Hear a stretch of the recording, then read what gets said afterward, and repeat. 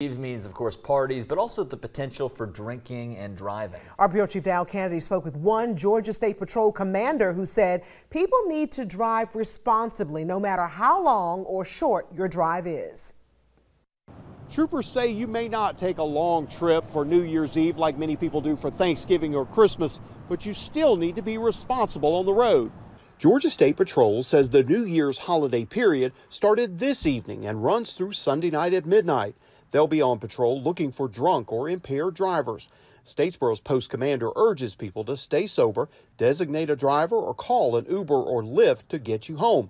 He says many drunk drivers get a false sense of security because they're in their own town or even their own neighborhood. But most of the time it's people close to their house, and they stick close to the house, and they get a way of thinking that they're close to home, so nothing will happen.